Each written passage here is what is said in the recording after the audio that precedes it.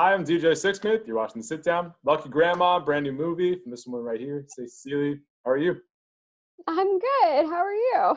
I'm doing really well. I enjoyed your movie a lot. It was fun. It was funny, and also made me really nostalgic about being in New York City and walking around with people and all that. So, what was it like putting this film together? Well, in the days when I was allowed to roam free, it was pretty fun.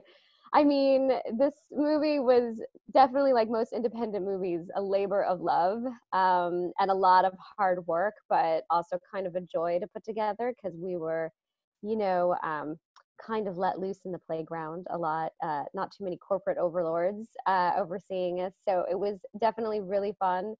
And it was, I think just the experience of shooting in Chinatown was pretty amazing.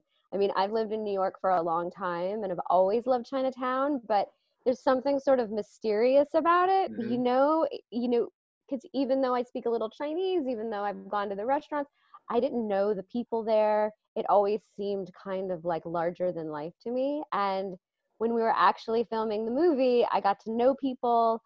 Like I would see people that I knew like walking down the block and like say hi, and you kind of get to know a little bit more of the nooks and crannies. So it was pretty fun. I have a lot of fond memories of it. And I'm pretty worried about Chinatown Hmm. now, which has been hit hard Yeah. by COVID.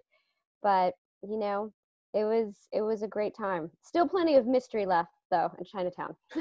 So you learned a lot about the people. What were some things that you learned about that you didn't anticipate? Because, like you said, it's like a really mysterious place, even for somebody like you that knew about it. What are some little cool intricacies that you picked up about Chinatown along the way? Okay, well, one of the things is so the movie is kind of a noir, like Coen Brothers type noir heist movie kind of. Hmm. It's a little zany. But we had a lot of imagination sort of when Right. we were writing. So I kept imagining that there were like secret kind of lairs and alleyways in Chinatown. And it turns out there really are. Hmm. So when I kind of, we were shooting and I got to actually see some of the back alleys, and a lot of those buildings are actually connected by Wow. hallways like underground and stuff, or like in ways that you wouldn't expect. It's really kind of crazy. And there's like some old families, who've been there a long time, who invested in real estate very wisely, like many years ago. And so there'll be like a secret apartment Mm. behind like a restaurant, like Wow. that's a really nice apartment that they just kind of keep a lot of the older generation, or not, maybe not a lot, but some of the older generation now live in Queens or something, but Hmm. their restaurant is still there. So they basically will keep like a crash pad like behind the restaurant or something like that. So you just kind of get to see things like that, which is pretty fun. That's really cool because like people have known about like the whole handbag thing and like the knockoff products thing, but like you have this person who you wouldn't expect in those situations, and this older grandmother, and you're putting her in all these situations. So what was it like playing with the concept of like, yeah, we've seen these noir type movies, these heist type movies, but it's with this protagonist that you haven't seen before? What was the coolest part of playing with that concept? I mean, I think that was sort of, the whole gist of the movie in a way. It's sort of like a fish out of water story in a way, but it's really about being underestimated, I think, especially like senior citizens, little old ladies. You Yep. think they're harmless, but they can really be pretty badass. I think. I don't know if the women in my life are any example. um yeah, so it was just sort of like playing with that and sort of grandma using her age to her advantage in a Hmm. way, Yeah. knowing that she's being underestimated. So it was just really fun. I mean, this movie was just really fun to work on. Made me want to write more comedies instead of serious movies. Yeah, it's nice to flex that muscle for a little while, right? As opposed, like the serious stuff you do is great, but like to play in that world must have been so much fun for you. It was fun, especially because, making a film is a very long endeavor. And so it's really nice to be able to like have some laughs and not take anything too seriously. And you also play with this concept too. It's like, the kids are like, hey, grandma, come move in with me. Like, we'll take care of you. And she's like, no, I got plenty of life to live. Like, I'm going to go to the casino. I'm going to do my thing. Like, it's a great lesson for people, no matter how old you are. Like, there's still plenty to do in your life. Oh, yeah, totally. I mean, some of that is like maybe me projecting my own fears about getting old because, it's kind of this irrational thing. The older you get, the more like a child people treat you, Hmm. like you need to be taken care of. I mean, in some cases that is true, but a lot of older people, I think, really want to take advantage of their golden years. They don't want to be dependent on someone and, still got lots of kick left in them. No question. So you mentioned the fact that Chinatown is obviously at the heart of this. Chinatown is really hurting right now, given everything going on with COVID. I know this film is going to be working to raise some funds for people in Chinatown. So what can you specifically tell our audience about, who's hurting there, what's going on, and what people can do?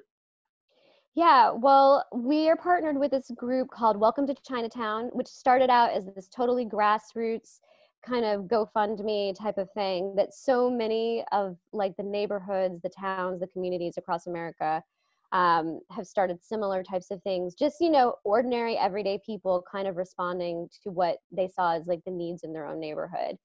And, with Chinatown, I think they felt it a little harder and a little earlier because some of the xenophobia and New York was hit really hard, just like people stopped coming. And so many of those businesses, they're mom and pop small businesses.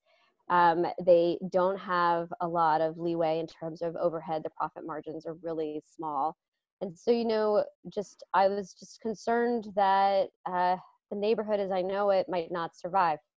And so the group that we're working with is raising funds to help support small businesses, get people back on their feet. They're doing educational business like education, loan assistance, translation help, and in some cases cash grants. But they started out doing meals to first responders, buying food from Chinese restaurants and basically delivering them to hospitals is kind of how they started. But they've been transitioning to other things and working with other community organizations. So they're called Welcome to Chinatown, and they're great. Any of the funds from our iTunes pre-sales are going to support the organization. And, we're just trying to publicize their cause as much as possible. I mean, there's a lot of businesses across America that need help, but Yeah. this one's just kind of special to me.